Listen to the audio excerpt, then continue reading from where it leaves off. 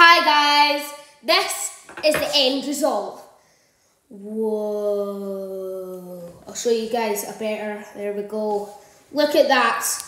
Listen to this crisp.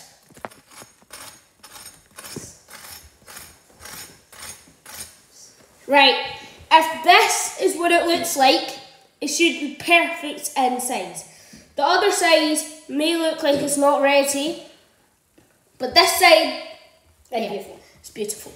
So, now you have your mixture, get a knife or whatever, and you're just going to get it and you're just going to spread it all over. Spread it like it's toast in the morning. Yeah. It should get stuck in the holes. That's okay. Just keep on adding until one's finished. Do how much you have a light. We're going to do quite a lot on us. Yeah. Like we're going to fill all the holes on it. I'm going to go check the other waffles because we actually put other ones on while this is happening. So I'm going to go check them probably.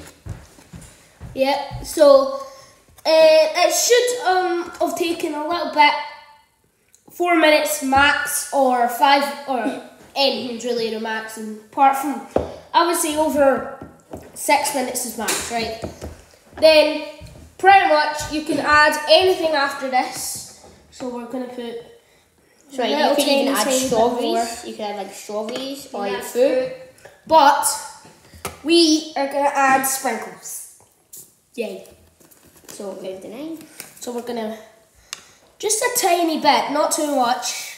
If you could also, instead of just pouring it, you could pour a little bit in your hand and sprinkle it a wee bit. I'll show you how to do that. Pour in your hand. And then just kind of grab chunks and sprinkle them. It is a lot slower than the other method. But it could make you like not miss.